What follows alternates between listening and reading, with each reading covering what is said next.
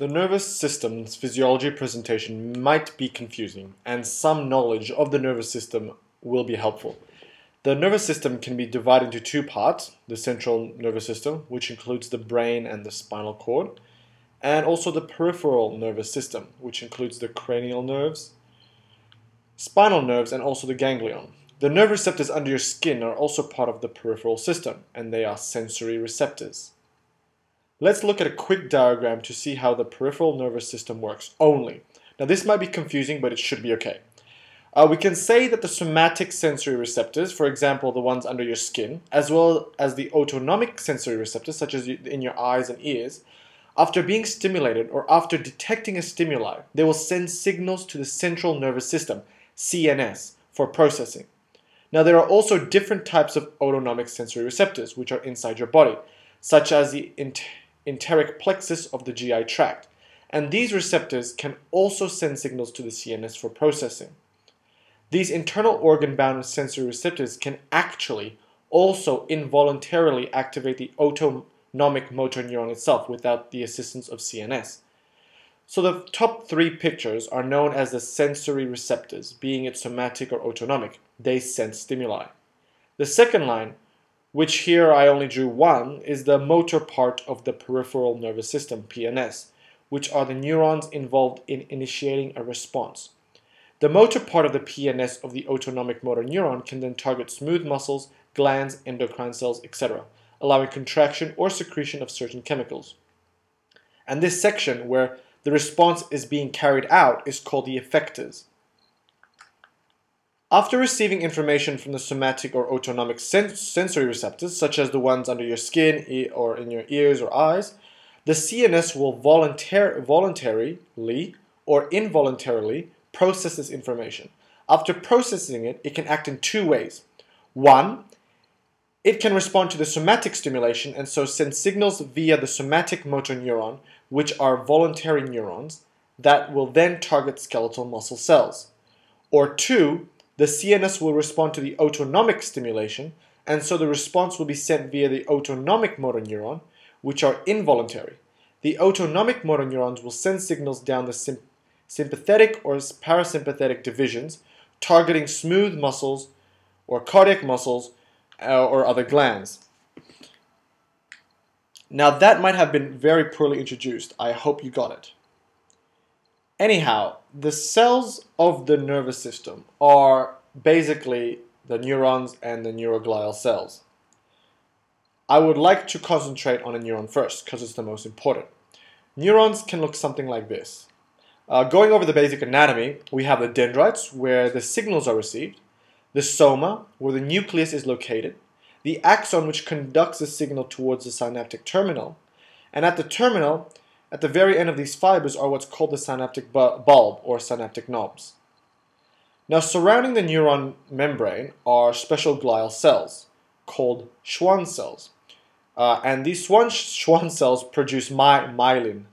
Myelin covers segments of the membrane, providing insulation and helps with the conduction of an impulse. Between the myelin sheaths are gaps called nodes of Ranvier.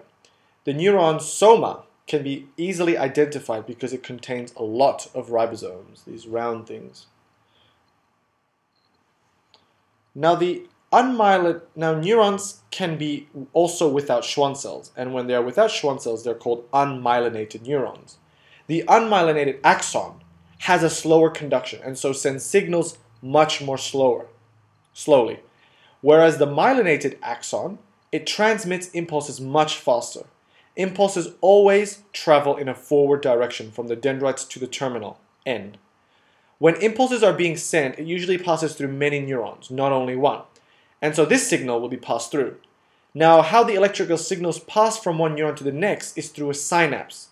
So here we zoom into the synapse and see here is the presynaptic cell and with the impulse, and the postsynaptic cell drawn here. The impulse will cause vessels containing chemicals to be released.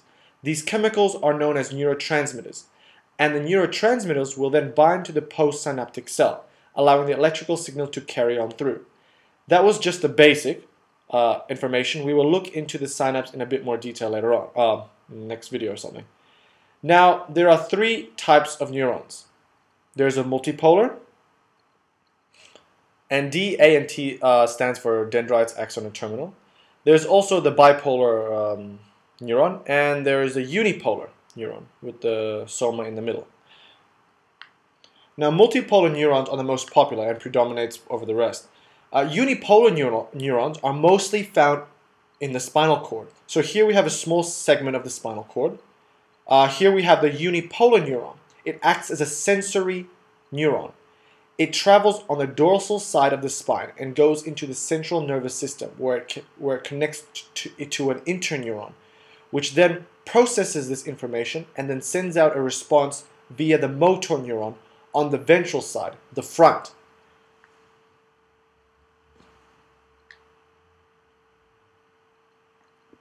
So neurons and neuroglial cells. Now, neuroglial cells essentially help neurons. They are much smaller, but there are about 3 times more glial cells found in the body than there are neurons found in the body. Let's take a look at some important neuroglial cells. Now, there are 4. I remember them as same. S is for Schwann cells and oligodendrocytes. A is for astrocytes. M is for microglial cells. And E is for Ependymal cell. Now, this will just be a brief overview about these glial cells. Schwann cells are the cells we looked at before and wrap around the axon of a neuron, like that. If we cut an axon here and look at it from a transverse view, we see here is the axon, and wrapping around the axon, like so, is the Schwann cell. And the wrapping stuff is what the Schwann cell produces, myelin. Now, myelination is important in the speed and propagation of an action potential, an impulse. Schwann cells found in the brain are referred to or known as oligodendrocytes. That is the only difference. Next we have astrocytes. Let's just pretend we're in the brain now. And here we have the neuron. In the brain there are also many capillaries to nourish the brain. Astrocytes basically has so many appendages and attaches to anything it can find. It can attach to capillaries, neurons, neuroglial cells, other neuroglial cells, and when it attaches to it, it coats it like protection. So astrocytes provide physical support. They help in tissue repair. They help in the take-up of certain neurotransmitters such as glutamate. They help the take-up of potassium ions. And most importantly, they have a role in maintaining the blood-brain barrier, which we will look into more closer later on. Microglial cells are the immune cells of the nervous system and protects the system from invading pathogens such as bacteria or viruses. They are also important in the repair and regeneration of the nervous system after an injury, such as a brain injury. Lastly, we have the ependymal cells, which are located in different areas in the brain, like this, like here. They are cells that look something like this. They are small, ciliated, cuboidal epithelial cells, which line the inner ventricles of the central nervous system. A very important function of the ependymal cells is the production of cerebrospinal fluid, or CSF. So what is CSF? Well, it is for protecting the brain from shock, basically. The brain and the spinal cord actually have many layers of protection because it is such a delicate and important organ in the body. If we look at the skull, with the top half slightly cut, revealing the brain, and zoom into this section up here, we see few layers of protection. First, we have the hair and skin, which is basic so that no invading pathogens or something can enter. The skull protects the brain from hard knocks to the head. And just below the skull are 3 important layers of protection, made up of different types of tissues. They are from the top, dura mater, arachnoid matter, and pia mater. The other fundamental protective component of the brain is CSF, Cerebrospinal Fluid. CSF is a liquid where the brain basically floats in.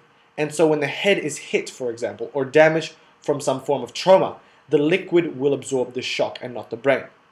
Lastly, there is also an internal protective system for the brain called the blood-brain barrier, which controls substances moving into the brain. It works by sealing the capillaries and only allowing certain molecules such as glucose to diffuse through to the brain. We will look into the blood-brain barrier a little more later on. But for now, let's talk about CSF.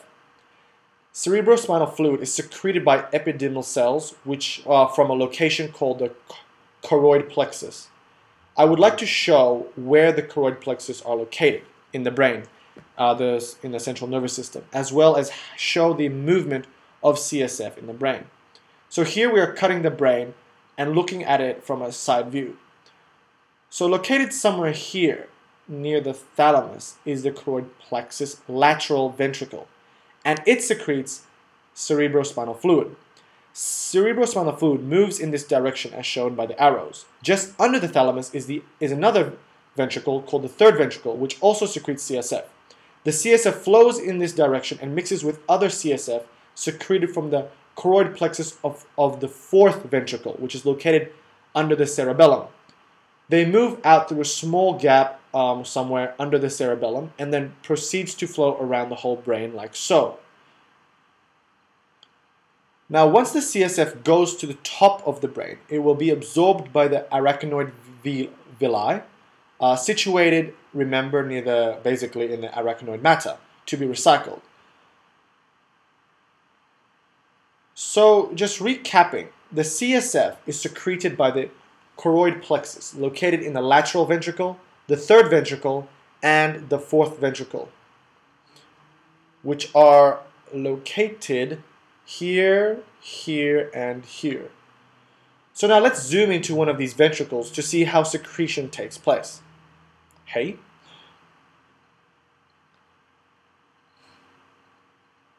So here is the blood vessel of the choroid plexus,